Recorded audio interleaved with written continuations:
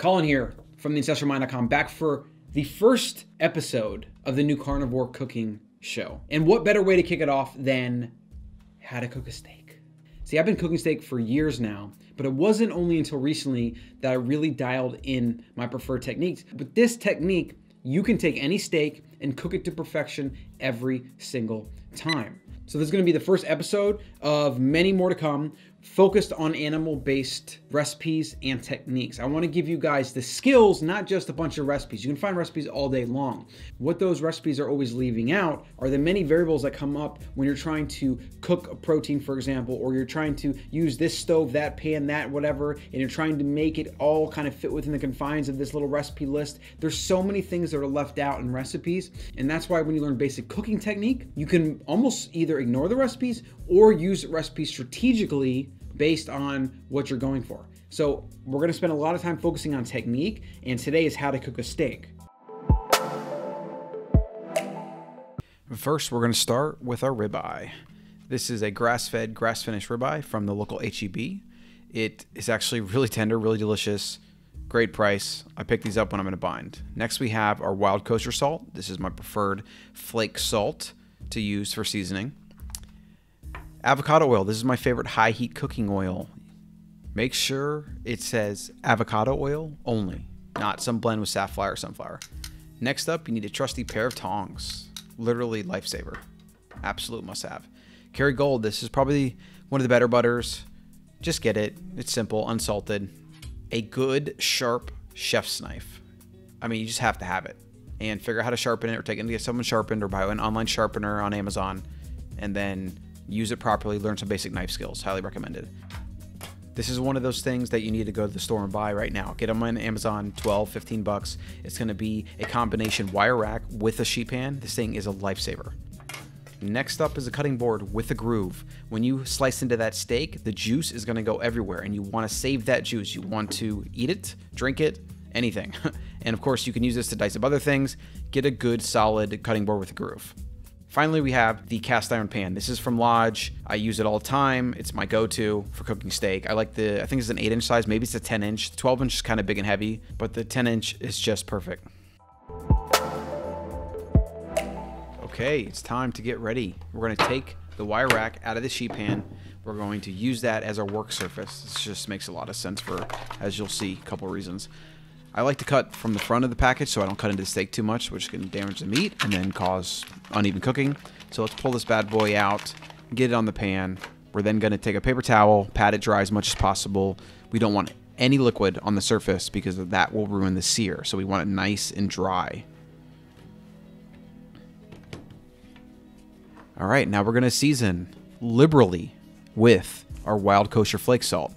Let's zoom in and get a nice close-up of this so you can get an idea of how much salt I'm using. It's going to take a couple passes.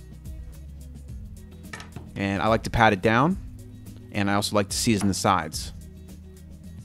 Makes all the difference. And then all that extra salt that's in that sheet pan, and now you see why I'm using the sheet pan. It's perfect. And if you have a spice blend or a spice rub, that's even better. This technique with the sheet pan, it's just perfect. Look at that. Use most of that salt. And now we're going to take the avocado oil and we're going to rub it down a little bit. And this is also going to help the salt get into the meat. Or if you had a rub, it makes a better crust.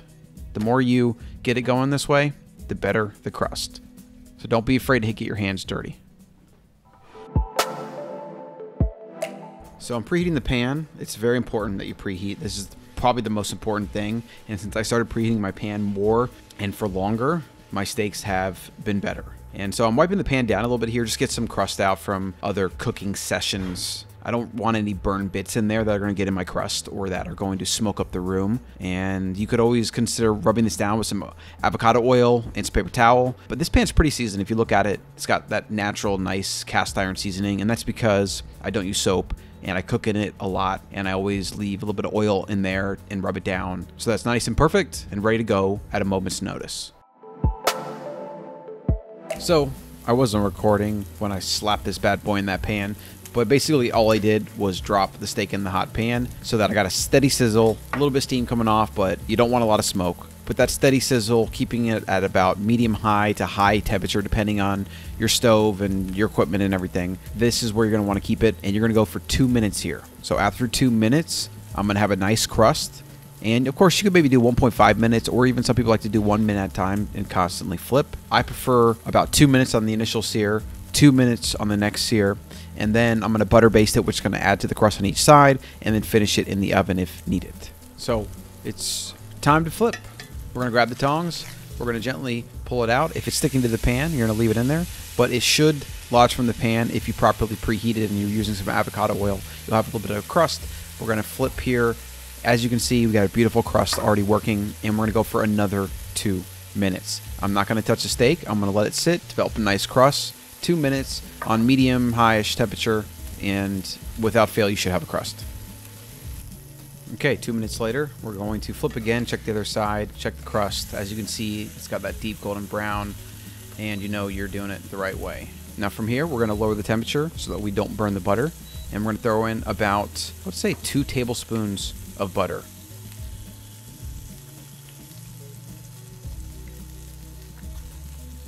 Grab a kitchen towel so you can control the pan, and get that into the pan so it starts melting. And then move the pan around until it's nice and melted, trying to modulate the heat, dial back the heat a little bit because butter can burn quite easily. And then once that's fully melted, we're going to start tipping the pan, and we're going to get to the butter basting. So here, my pan's actually not hot enough, and I haven't used this induction burner before, so I'm trying to figure it out. I'm going to crank the heat up a little bit more, but generally you want your butter bubbling. That's the right temperature to get a good butter baste. As you can see, the butter's not even fully melting. It's just not hot enough. And so these are things that you figure out. The more you do it, the more steaks you cook, and the more you get used to your equipment. Still trying to get the pan hot enough so that I can do a true butter baste.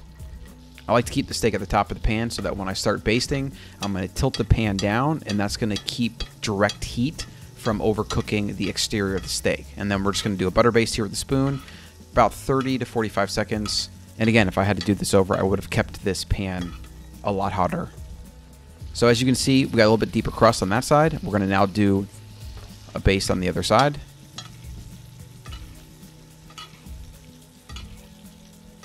Butter's still not as hot as I'd like, but I don't want to overcook the steak, so we're going to pull it out. We're going to put it on that wire rack, and that's going to rest for 4 minutes under foil. Turn your pan off, let your butter sit. Sometimes, depending on the thickness of the steak, I'm going to pour some of that butter onto the steak while it rests. I was actually concerned when I did this after the fact because I thought I might have overcooked the steak a little bit, especially if you see when I put the probe thermometer in there, it seems like I might have overcooked it. So this is reading 136, which is not good, 140. And so I thought I actually ruined this steak and this video. Sometimes these probe thermometers can be a bit inaccurate. So I was just going to hope that maybe I cut into it and there'd be a nice pink in there. But if I was going based on this, I would have overcooked the steak. You're going for about a 127 to 128. And then when you take it off and let it rest, it's going to have some carryover cooking of a couple degrees to get that nice medium rare temperature. Some like it a little bit more rare. I tend to like it a little bit more pink. That's going to be a personal preference. And you can find plenty of guides of the different temperatures that you might want to cook it to online. So now we're going to let it rest for 4 minutes and then slice in. Okay, the moment we've all been waiting for.